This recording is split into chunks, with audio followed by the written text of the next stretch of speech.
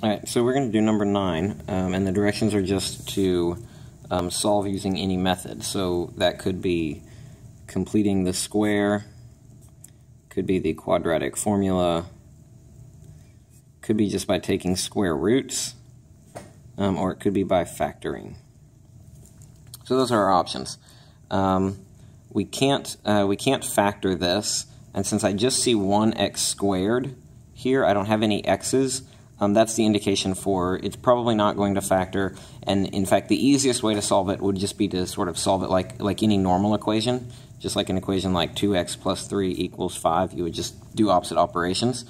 So we're just going to solve it that way. We're going to take this equation, we're going to do opposite operations, and basically undo everything around the x squared. And the reason we're doing that is because there's only one x to solve for. It just happens to be squared, but there's only one x to solve for. We don't have two different kinds of x's here. So the first step is going to be subtract 72. And then we're going to divide by 9. And now to undo the squared, all we're going to do is we're going to take the square root of both sides. So we get x over here, and remember when you take the square root of x squared, you get a plus or minus over here. Could be either positive or minus, whatever we get. Now the square root of negative 8 is going to require a little bit of simplifying. There's a negative in there, so I could rewrite the square root of negative 8 as the square root of negative 1 times 8, right?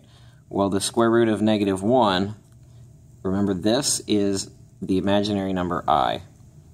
So we're just gonna call this I, and now I still have the square root of 8. Well, if you break down 8,